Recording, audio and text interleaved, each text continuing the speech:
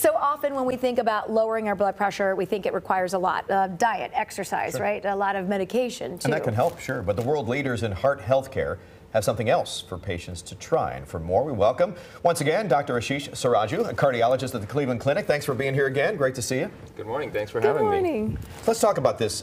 First of all, diet and exercise, those are good things. And those can help blood pressure, right? But there are just some people who can't get over the hump? Absolutely right. No, as we know, blood pressure or hypertension, which is elevated blood pressure, it's one of the leading risk factors for strokes, heart disease, and kidney disease. And when someone's blood pressure is elevated, diet and exercise are the fundamental first steps in trying to control it. But as you correctly pointed out, sometimes lifestyle changes alone, although very important, are not enough. Yeah. And then we turn to typically medications, well-studied, very safe and effective medications. And then the idea is to escalate those medications to try to gain blood pressure control. But there are some patients that the medication just doesn't do what it needs to do for them. They might be resistant either to the medication or just they cannot get their blood pressure under control. So this is a procedure that is now FDA approved that you're doing at the Cleveland Clinic that can help especially those people. That's exactly right, correct. So there's a set of patients in whom blood pressure may be difficult to control despite the use of excellent lifestyle measures and excellent multiple medications. So there's a procedure, it's called renal denervation. It uses ultrasound waves to reduce the activity of the nerves around the arteries that supply the kidneys. The sympathetic artery, it's called the sympathetic nervous system.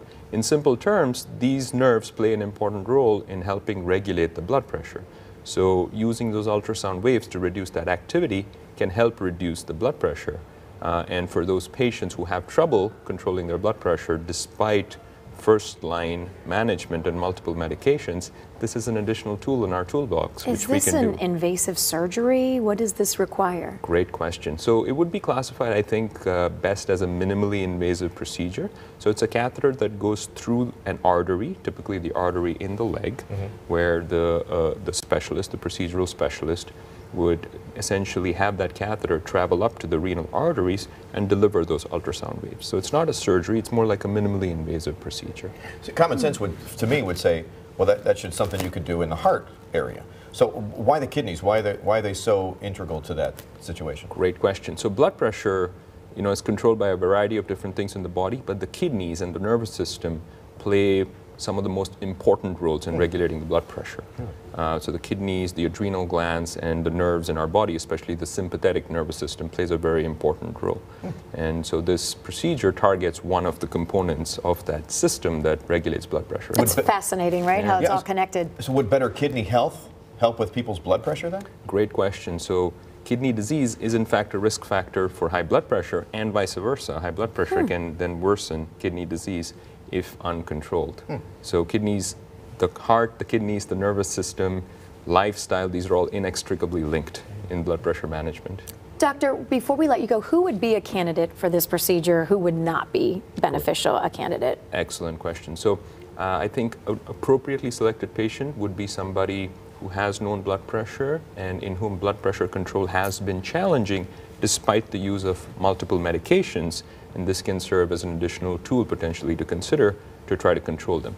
What I don't think this is a first-line therapy to replace the need for lifestyle or any medications. But it's not an age thing. It's not that if you get to be a certain age, you wouldn't qualify or it wouldn't work for you.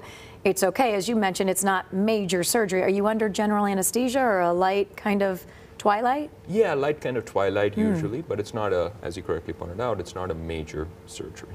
And mention the name of the procedure one more time for us. It's called renal denervation. And people can talk with their doctors about it if they have any questions too. Absolutely. That's awesome. Appreciate it. Thanks so much. Yeah, that's fascinating. Fascinating stuff. Doctor, thank you. You always come with such great information, but this could be the key and truly saving lives for some people. No doubt. That's awesome. Thank you so much. Happy Thanksgiving. Thank you very much. Happy Thanksgiving, guys. Thank you.